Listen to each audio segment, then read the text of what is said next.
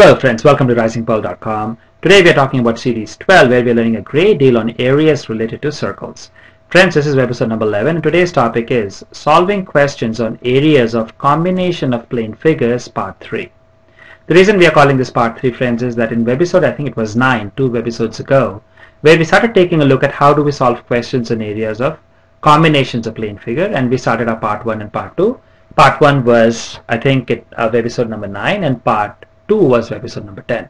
I'm going to provide those video links below for your easy access of those webisodes on risingpearl.com. Now friends, like we did earlier in the last 2 webisodes, let's take a look at our strategy in solving these questions. So the first thing is that we try and see which simple figures make up the given complex figure. So by simple figures, what do we mean? The complex figure is obviously the figure which is given to us in the question. So we try and see, we visualize which simple figures, such as triangles, circles, sectors of a circle, squares, rectangles, regular polygons, etc., that make up the given figure.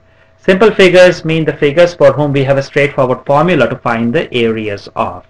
So we try and visualize which simple figures make up our given figure. The second part or second step is, now we want to find out which areas do we add and which areas do we subtract to get to the desired or required area. In these questions, a part of the area is highlighted, part of the figure, and you are asked to find out area of the highlighted portion. So we need to understand which areas do we add and which areas do we subtract to get the required area. And third and final step, friends, as we know, is that now simply find the individual areas. So now that we have broken down our figure into simpler shapes, simple figures, we can find individual areas and then calculate the required area from step 2 by using what area should we add and what should we subtract to get our required area. So these are 3 simple steps at a high level that we are going to be following for each of these questions. So in today's webisode part 3, we are going to take a look at some more combination of plane figures where circles or part of circles are involved. So let's take a look at our first question. So our first question goes like this: find the area of the shaded design in figure below where ABCD is a square. So let's name this ABCD, where ABCD is a square of side 10 centimeters. So each side is given as 10 centimeter, and semicircles are drawn with each side of the square as diameter. So ABCD is a square that is given. Let's highlight this. So ABCD is a square. Now we have semicircles drawn with each side. So if I look at the side AD, so with AD as a diameter, I'm drawing a semicircle like this. So let's say the midpoint here where all these patterns they meet, intersect, is O. So AOD is a semicircle. With AB as a side, AOB is a semicircle. With BC as a side, BOC is a semicircle. With CD as a side, COD is a semicircle. So I just want to make sure that you understand how the figure is drawn. So now there are 2 ways to solve this question, and we have to obviously find out the area of the highlighted part. So there are 2 ways to go about it. So first we can find out the area of the whole square, right? Because one side is given 10 centimeter. So clearly we can find out the area of the entire square, which will be 10 times 10. And then from here we can subtract the area which is now highlighted in blue here. So in other words, let's just say this kind of looks like a leaf. You know, like when we were young, we will draw a leaf, something like this, right? So maybe I'm sure you will draw a better leaf than me. But I mean, if you call these as leaves, right? So area of the entire square minus area of the non-leaf portion of the square. So if we take out from the entire square, if we take out non-leaf portion shown here in blue, we will be left with the leaf portion that we need. In other words, we have to find out the area of 4 leaves, like the way the analogy we are using. So this is one way to think about this question. And I will strongly encourage you to actually proceed forward in this approach and come up with your own answer. The more you try to see through these questions, the more visually they will become more and more obvious, and you will know what you would need to do. So in this particular webisode, we are going to take a second approach. So what we are going to do instead is that, let's clean this up. So in our analogy, we are calling this as one leaf. So how about directly if we find the areas of 4 leaves? If I can find out the area of one leaf, and if I simply multiply that times 4, that will give me the desired area. That will be the area of the shaded design. So how do I find out the area of one leaf? So this is what we are going to do. So first, so let us visualize that from here we move to this state. So all I have done is I have simply, so this is our square ABCD. So all I have done is simply, and this is our point O as we are calling it, I have simply joined one of the vertices A with the point in the middle O. You could have taken vertex B or C or D, does not matter. So simply take one of the vertex and join that with the middle O, point of intersection. So now what further I want to do is that I have now grayed out, actually I have taken out the other 3 semicircles so that your mind can totally focus on one semicircle, because then it will be simply a repetition of the first one. So I am focusing on the side AD. This is the side AD, right? This is AD. This is the side AD, and this is the semicircle which is drawn on the side AD. So remember, like how there are semicircles are drawn on each side of the square as diameter. So on the side AD, I have shown the semicircle. I have taken out the other semicircles AOB, BOC, and COD, so that it is just easier for you to visually see through this. So this, if you think this way, now, and this is a point O. Now what we are going to do, friends, is that we are going to do a simple construction. We are going to find the midpoint of the side AD. Let us say the midpoint is point P. This is the midpoint of the side AD. And then the last part is we are going to simply join the point P and O.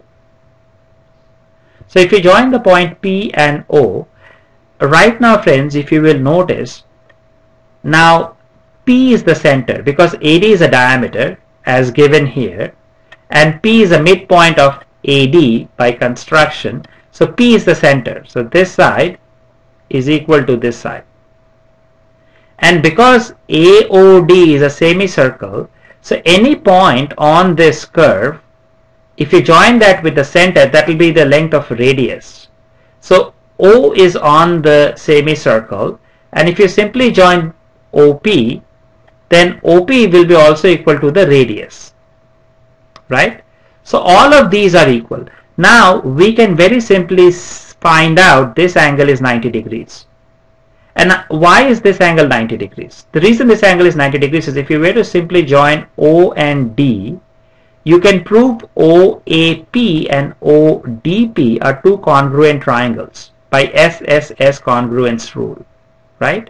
So these two angles will be equal, and both of them together is 180. Each angle is the 90 degrees. So now if I focus on just this part that I'm highlighting here with white. So what I have right now is I have a circle. This is part of a circle, and AO is a chord on the circle.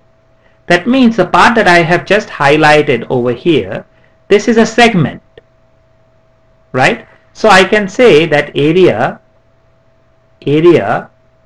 of my segment, if I say area of my segment AO, right, AO is, how do I find out the area of this? We know the area of the segment is area of the sector, which is PAO. This entire area PAO, which is simply given by pi r square. Now what is r? This is r, but the total length is diameter, and this, so from here to here, this length is 10 because the square is 10 centimeters. So the midpoint of that will be 5 centimeters. So each of this is 5 centimeter. So pi r square divided by 360 times theta, which is 90 degrees. This is 90. So the area of the entire sector PAO is pi r square by 360 times 90. Now from here we have to subtract the area of the triangle, this triangle. We have to subtract the area of the triangle PAO. So let's just try to simplify this if we can. Area of this segment AO. So 0, 0 will cancel out. 9 4s are 36. So we are left with here pi times 25, or I could have written 25 pi by 4 minus area of triangle PAO. So let us see if we can find out the area of triangle PAO, right? So let's see if we can give ourselves a little bit more space. So here what I have done now, friends, is I have, now we can actually, so at this point we know this angle is 90 degrees. We also know these two lengths are equal because they are radiuses. So if I were to simply drop a perpendicular from here on this line, and if I say this is x, if this is x, this point is x, so this was our A, this was our D, this was P, and this is O. So area of this triangle PAO, so let's do it here. So area of triangle PAO is equal to half the height, which is PX times AO or OA, same thing. Now what is PX? So if you look at triangle PAO, this angle is 45, this angle is 45. Why? Because in triangle PAO, this is 90 degrees and these two are equal. So these two angles should be equal. So each is 45 degrees. So if I now focus on one of the two triangles, how about if I focus on OPX? I know this value R, right? And I'm trying to find out this value XP. So I can say, so this will be opposite side. So I can say sine 45 degrees is equal to Px by R, Px by 5, and sine 45 value is 1 by square root 2. So I can say Px equals to 5 by square root 2. So I can say Px that way. And similarly OX, from here OX will be again equal to, this value will be cos 45 degrees, and we will see cos 45 degree will be OX by R. Cos 45 is also 1 by 2, so this will also be 5 by square root 2. OX is also square root 2. But now this length OA is twice. OA is 2 times OX. So this value, in other words, will be half. Px is 5. Px is 5 divided by square root 2 times OA will be 5 by square root 2 times 2.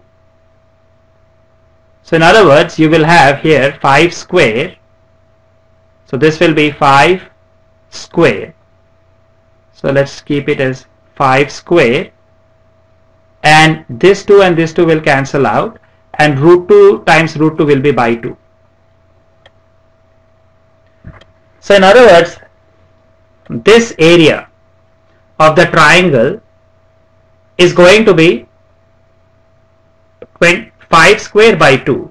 So our area of this segment, like we talked about earlier, this segment, this small portion will be equal to, so that area will be equal to, so we have earlier we saw it was pi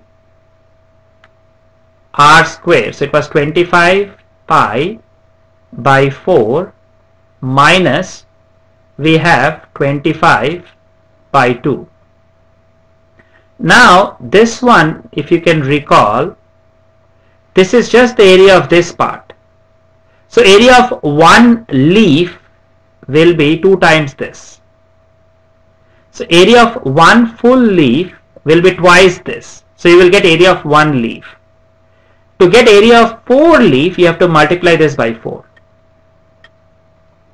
So if you do this, then you will see that, so we have 8, right? So if you open up the brackets, parenthesis, so this will be 2 times 4, 8, and here we have 4, so cancels out, 4 cancels out 2, so 25 2s are 50, 50 times pi minus, so over here 2 and 2 will cancel out, 25 4s are 100, so it will be 50 pi times 100. So if you simply multiply, pi should be taken as 3.14 times 50. So if you do that, so 0, 2 carry over, so 5 4s are 20, 2, so 5 1s are 5, 7, 15, and this 0 comes over. We have to put decimal after 2 places, so this cancels out. So this comes up to 157 minus 100, or 57 centimeters square. So area of the 4 leaves in our analogy put together is 57 centimeters square.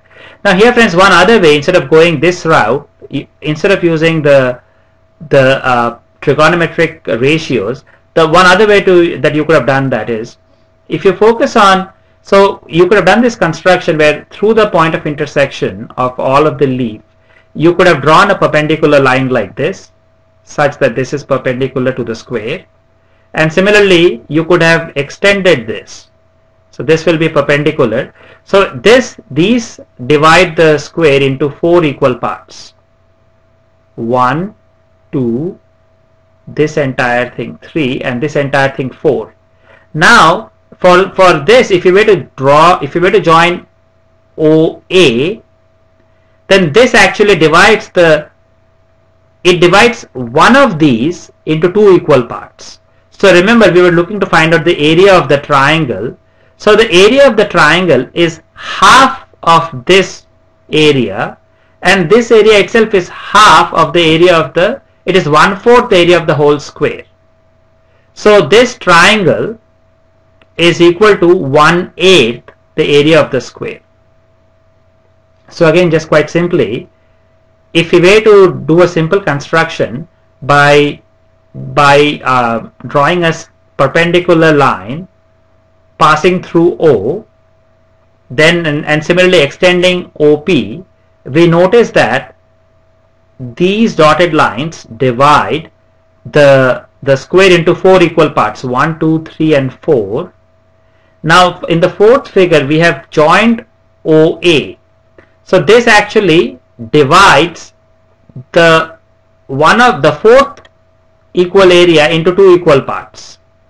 So the area of the triangle PAO will be, the area of the triangle PAO will be equal to half the area of this area, and this area itself is 1/4 the area of the square, which is 20.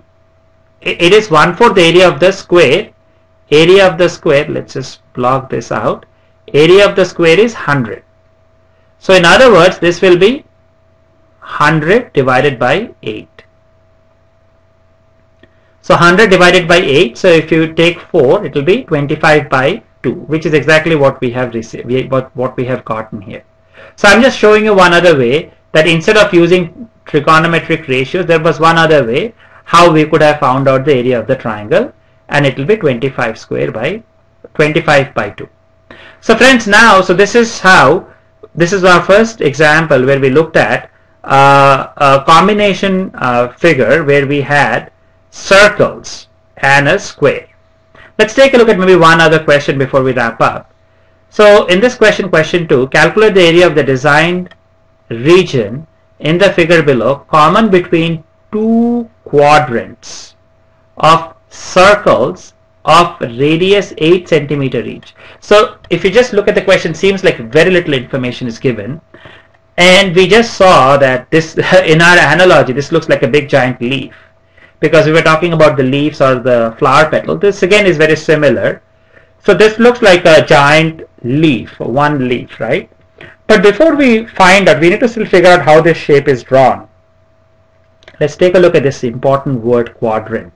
What does quadrant mean? So let's take a look. So we draw ourselves a circle. So let's say the center is O, and we have just drawn any circle. Doesn't matter what the radius is. And we are simply drawing one diagonal, not diagonal, a diameter, which passes through the center, obviously.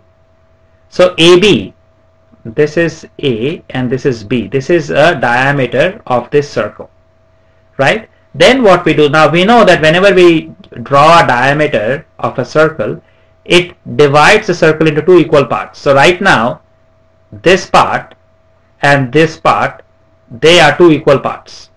This part, this entire part, and this entire part are two equal parts, right? But now what we are going to do is we are going to draw one more diameter. So we are going to draw one more diameter in such a way that that diameter is perpendicular to AB. That is our first diameter. So we are going to draw something like this. So let us say now this is CD. This point is C and this point is D.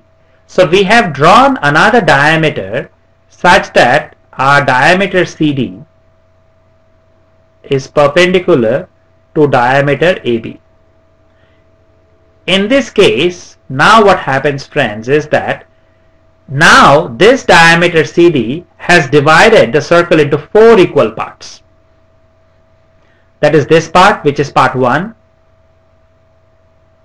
this part, which is part 2, this part, which is part 3, and this part, which is part 4.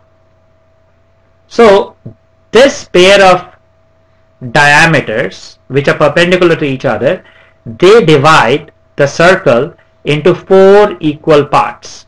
So I have shaded them in blue and red alternatively. Part 1, part 2, part 3, part 4.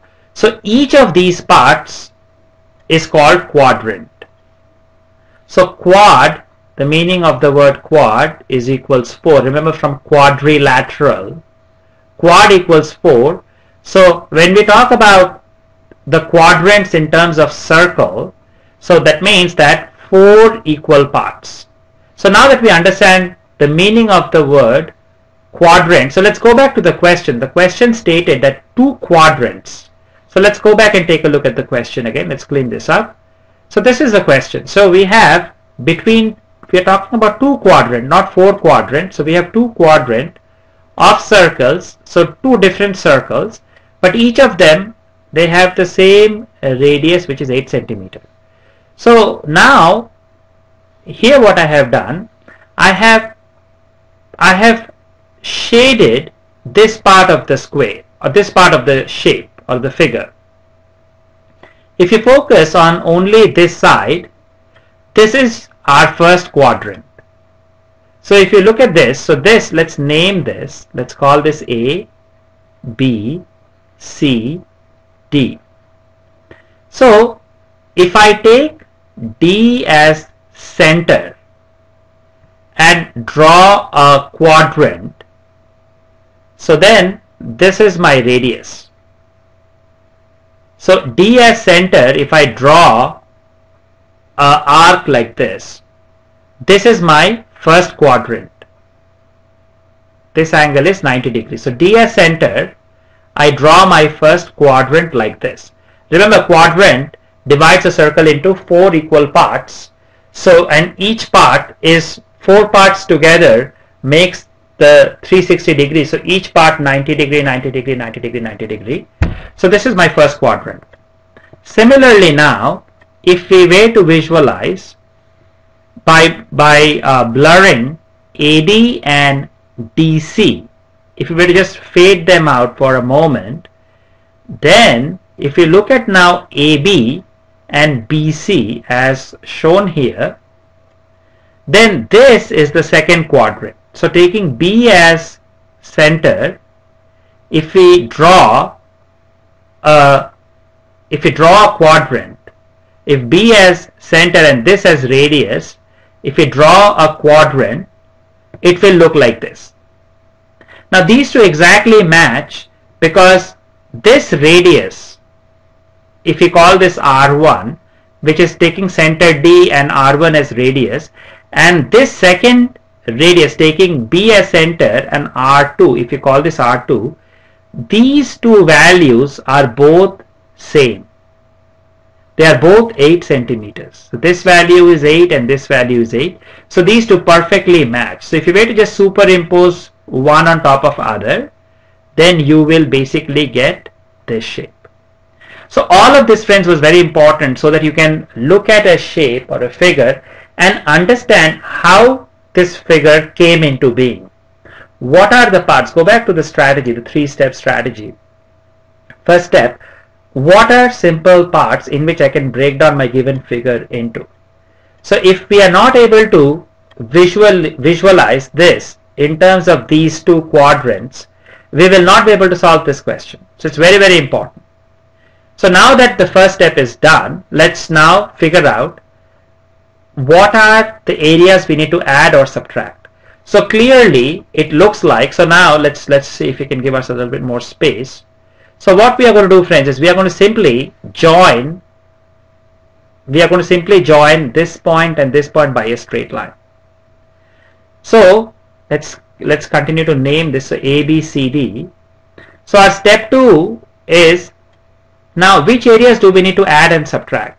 So clearly if we have joined AC, then this area plus this area, which I am yet to highlight, together will give us the area of the, or the desired area, that is the area of the designed region. So by adding this and this. So now let's find out the area of this, which is highlighted here in white and blue. So taking D as center and R equals 8 as radius, and this is 90 degrees. So what is the area of this? This area is nothing but, it is the area of the segment. So if we say that, and now, so this is the area of the segment, right?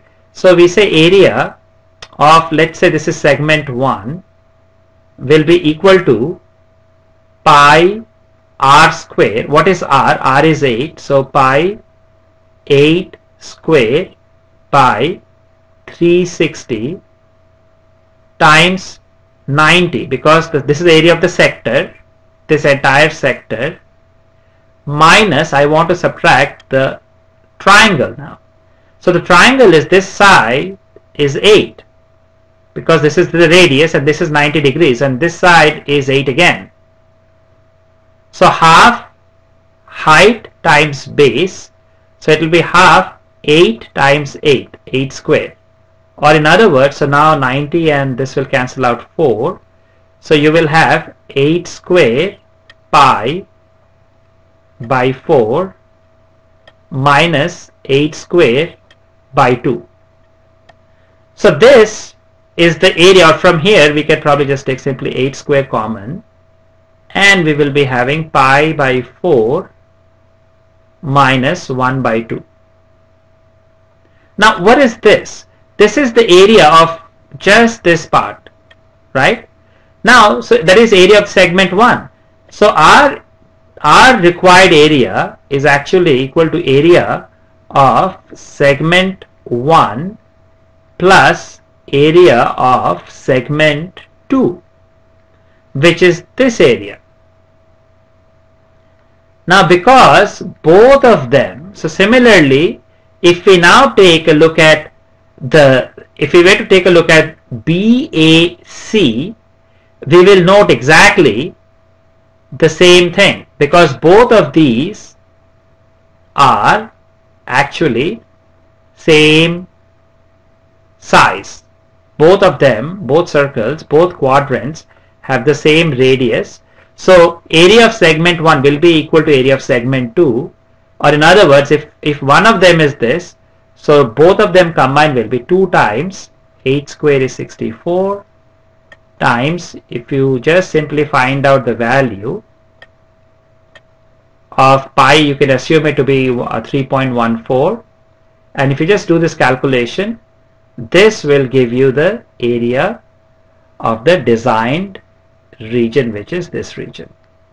So friends, in this webisode I wanted to take a look at circles as part of combination of simple figures, and find out and help you guide through how you solve questions that involve circle as part of the combination of simple figures.